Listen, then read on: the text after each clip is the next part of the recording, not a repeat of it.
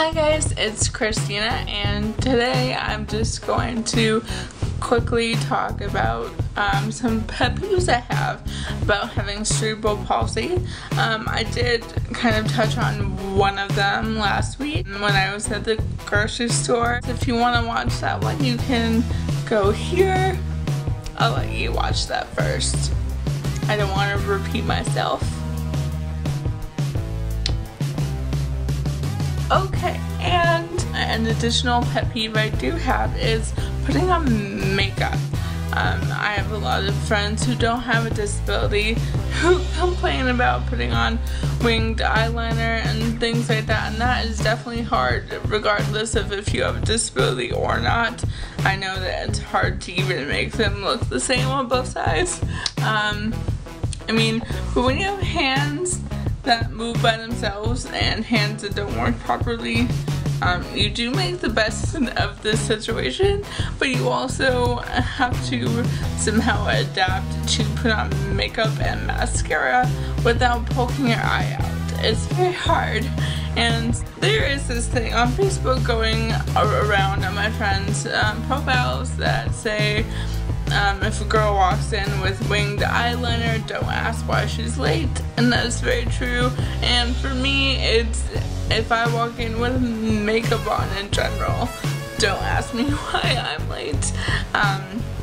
It definitely takes me a long time to do my hair, do my makeup, which is why my hair looks like this. I showered and I kind of just put in some product and I didn't really do much.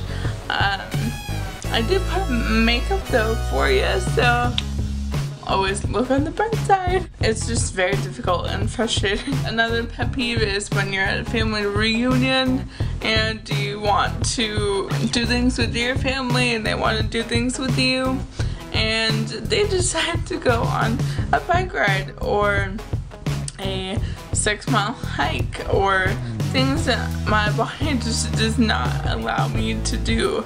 I can't ride a bike.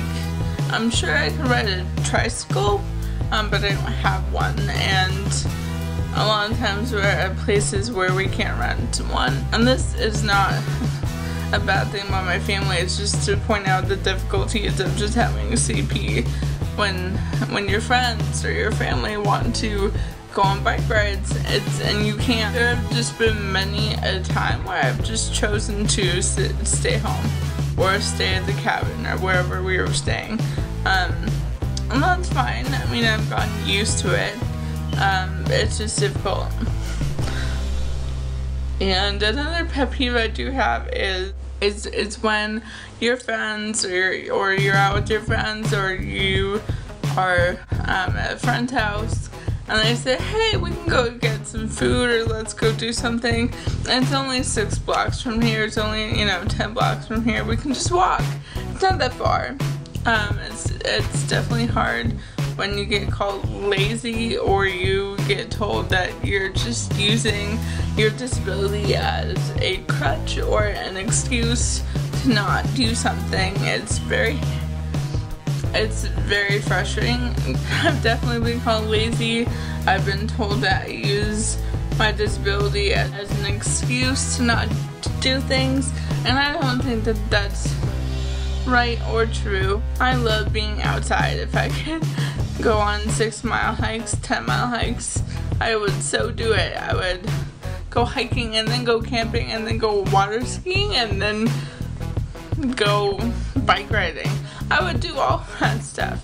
But when you have CP, especially when you're more functioning, so you can actually walk and do stuff, you get tired 5 times faster than most people.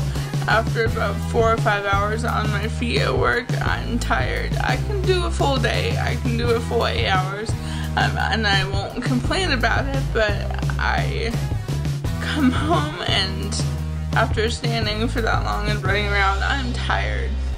And it's not a lazy thing. It's not because I have more weight on me and I'm just fat and lazy. It's because my disability is constantly using the muscles harder just to have me stand properly or make me walk properly or just make me able to shake someone's hand.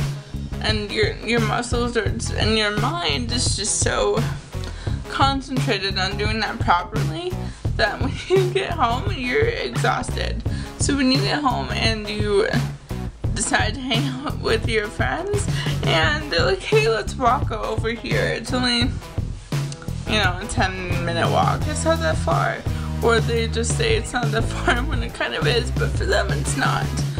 It's just really frustrating because I've been told so many times that I'm lazy or I don't do things because I use my disability as an excuse, and that's just frustrating because 99.99% of the time I don't.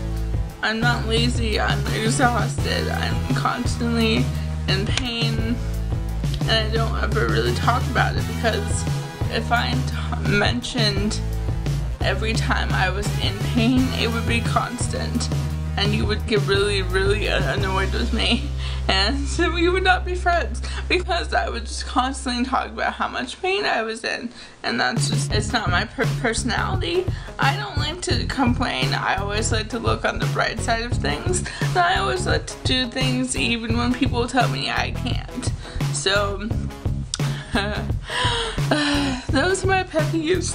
And oh, and I started a garden, which is super exciting. My sister helped me out. I'll show you what that looks like right here.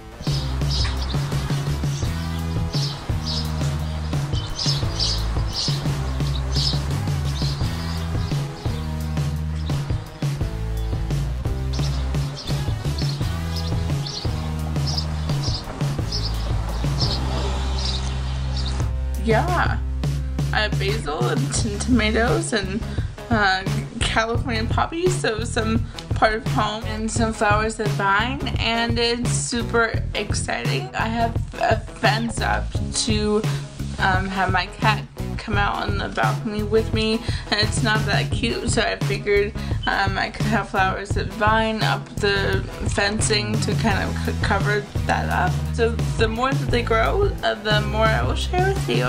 If you like this video, then give it a thumbs up, share, subscribe, talk to your friends, leave comments below, and I hope you have a great day and live with kindness and lead with love.